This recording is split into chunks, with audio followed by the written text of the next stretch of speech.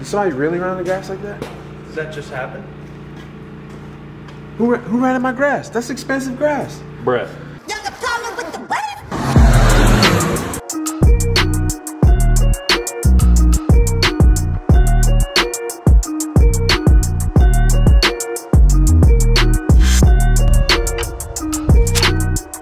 So for the last month, I've been in South Africa. One, getting my plane built. I didn't get that. I'm not talking to you, Siri. Siri, what are you talking? New iPhone's pretty dope. If you don't have it, go get it. But yeah, so I've been in South Africa for the last month, and the only way I can been like seeing what's going on with the house is just watching the camera, one of the security cameras we have, but it's not the same. So I want to show you guys an update. I'm seeing it for the first time in a month as you've seen it. So let's go check it out. Behind me, let's see here, can you see this? Anyways, the guys are filling up the water tank. So there's a water tank because we're doing hydro seeding. You see how the grass is growing behind me? I love that thing, the grass is growing. Hydro seeding is the way to go. And I'm gonna tell you how I hacked the hydro seeding situation. What I did was I went out and bought the hydro seeder, knowing that I can use it for cheaper than somebody to come out and spray for so much money. And I'm just gonna sell it when I'm done, or probably just like, I don't know, like probably lease it out when I'm done, I don't know, something. But I know I can sell it. So anyways, I'm in the garage. You guys know the garage is like super sized. It's pretty big. Over there is where the two panels, and I think I'm getting 400 amp or so coming in. And then also this corner is where all the smart data for the house is gonna be. So this thing is gonna be boxed off right here. There's gonna be a, what do you call, like a rack, storage rack? Network rack, something like that. And all the smart wires are gonna lead back to that. But let's go look around. I know I had to do some changes here, especially to the master bathroom, because one, I wanted to get a steamer. I've always wanted like a steamer in my bathroom, you know, just like a full-blown steamer where you can, you know, steam. So, you know, the shower originally was 14 feet from one end to the other, 7 feet wide. And I wanted this steamer unit because remember, this is gonna be a complete new build with like a smart home. But the shower was too big to get one of those steamers, and I had to move over to the commercial version of the steamer. But with the commercial version of the steamer, you don't get to have those fancy controls inside the shower. It's like if you just went to like the YMCA and used a steamer. So we shortened the shower by putting a glass partition here. It was all the way open and the tub was in it. And now the tub is gonna be on the other side of the glass partition, making the shower portion a little bit smaller. Sounds weird and crazy, but Victor came up with the idea.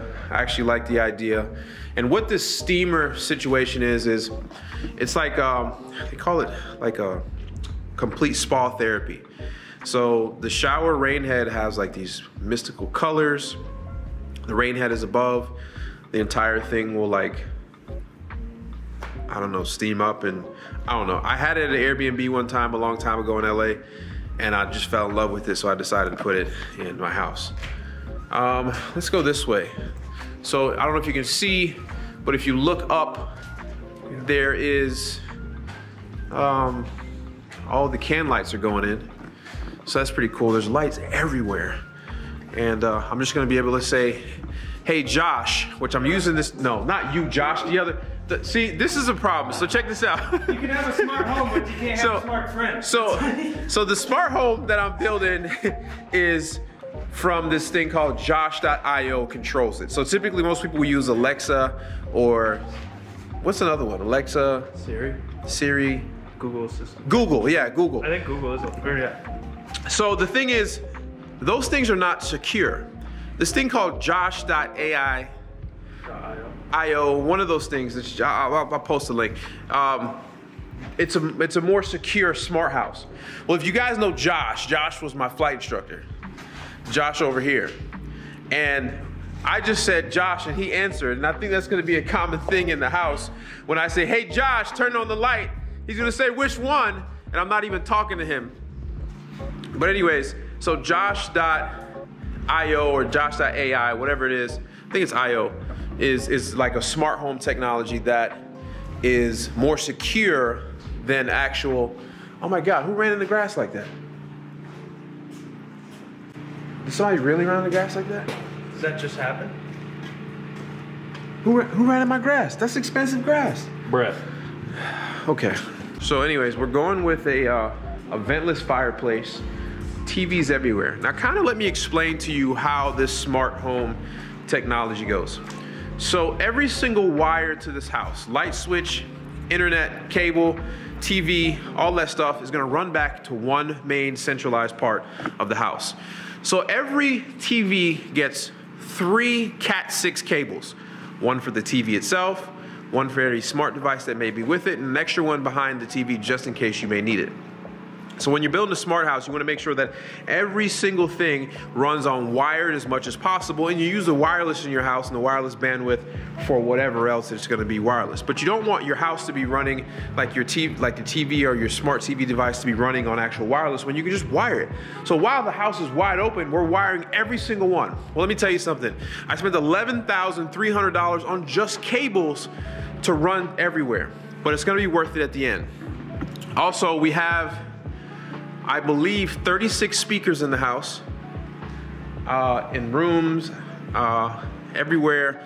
And I went with upstairs in the media room, which I'm just only gonna dub it the media room, which is gonna have this 4K projection whole. I'm not even really into movies, but I think it'd be a cool thing.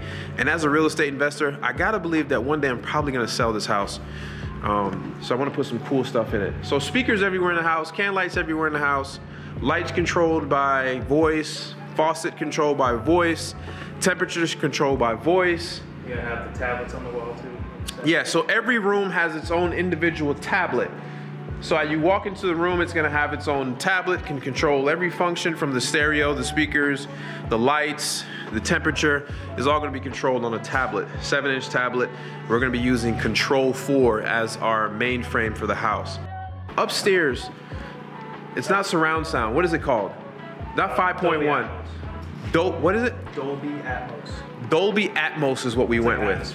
Atmosphere. And it's supposed to be better than like 5.1, blah, blah, blah. It's technically a 13.2. It's a 13.2. It has upwards firing roof speed. Yeah, so I'm taking you upstairs now. And the cool thing is that right now, upstairs is only supposed to be for this media room, which there's gonna be a giant screen that drops down there.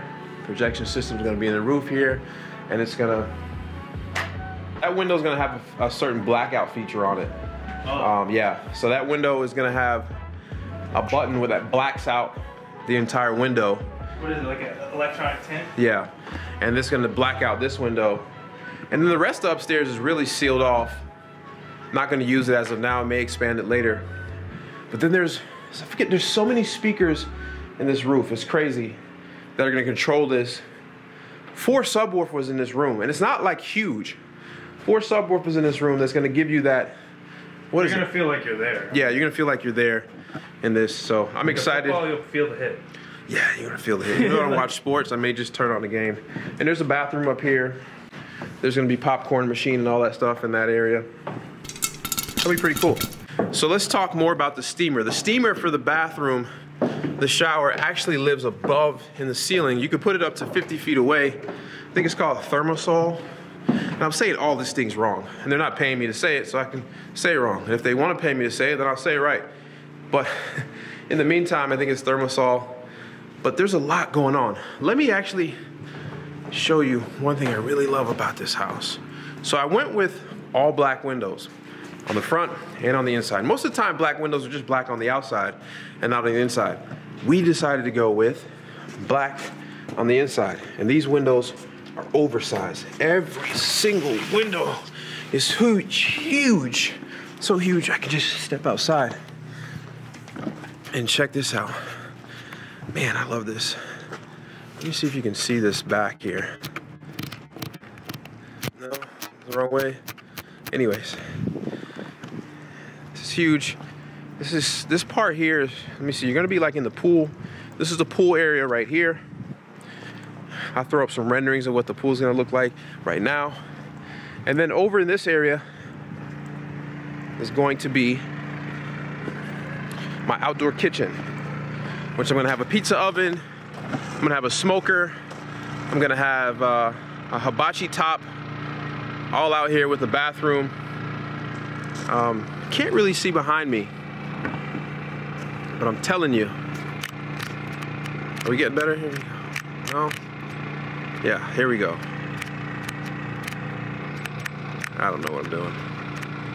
Anyways, that's a quick update. You can see the shingles, went with the real nice double black architectural shingles. I forget the name of them, but they're like 3D looking. I don't know if you can really see it on camera. They look pretty awesome. Anyways, this is my first update back from South Africa. I'll keep you guys going. What I want to do is I'm going to be a part of the build when it comes to the smart home technology side. So I'm going to be doing that with my electrician. I'm going to be putting in the wires so I understand the system 100%. And then the barn, I just got word that the barn, the metal barn, is going to be delivered I believe late December. So instead of hiring somebody to put it together, my team and I are actually going to take it and put it together ourselves. So this is going to be interesting to see this barn be put together by us. But anyways, that's the update. It's not gonna fall down. That's my first update back from South Africa.